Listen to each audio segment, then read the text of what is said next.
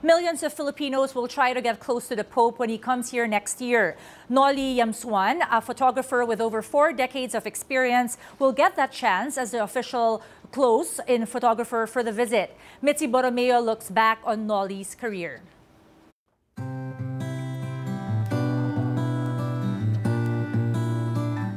It was sin that got Manuel Noli Yamsuan Jr. a unique post in the church. After the chemical engineer turned photojournalist earned his stripes covering sports, fashion, politics, crime, anything and everything from the sacred to the profane as he describes it, Noli was asked to take a photo of the installation of the new Archbishop of Manila at the Manila Cathedral in 1974, who, in less than 2 years' time, would be Jaime Cardinal Sin. In 1976, Archbishop Sin asked Noli to be his photographer in Rome when he was named cardinal by Pope Paul VI. Noli's coverage of the consistory in Rome made him a certified church photographer, a role he took on very seriously.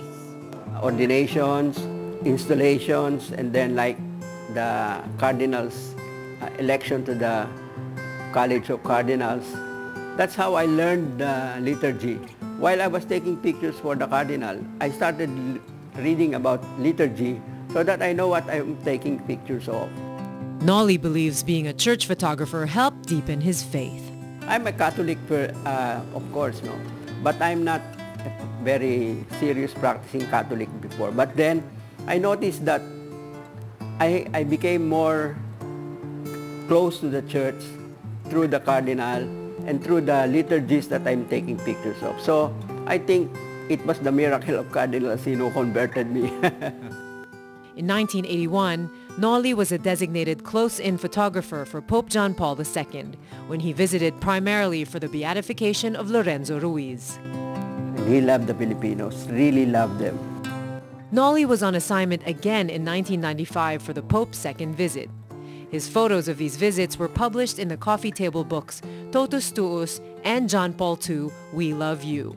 I'll show you the my favorite picture of the Cardinal and the Pope. This is my favorite picture of the Pope. Kasi magkaibigan sila eh. And it can show, you can see the Pope that he's really very close to Cardinal Sin. And then this is a very touching picture because when he was walking up the stairway, parang he was very hesitant to leave, no? Ang bagal-bagal niya. Ang lungkot-lungkot nitong picture na to, you see, oh, nakaganon siya. Number 1, mahina na siya. And number 2, talagang gusto pa niyang magstay.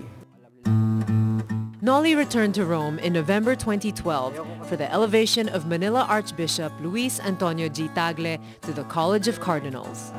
This is one of the pictures of the consistory I took while the Pope Benedict XVI was giving Cardinal Tagle his red hat. It's a beretta in red. This is symbol of being a cardinal.